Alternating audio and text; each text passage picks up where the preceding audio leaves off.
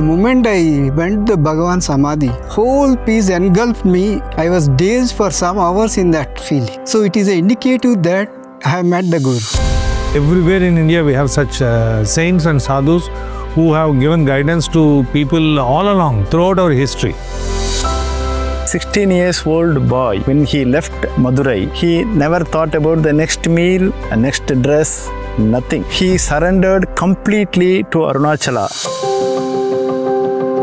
Whatever is there got the value of hearing and sound, and you be the hearer only because already you are present as the power of knowing.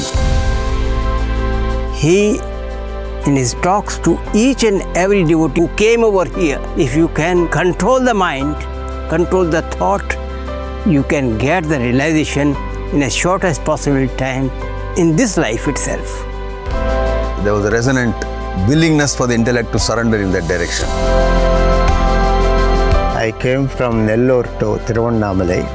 Immediately, within minutes, the mind has gone inward. So the hindrance of the mind is only removed by him only.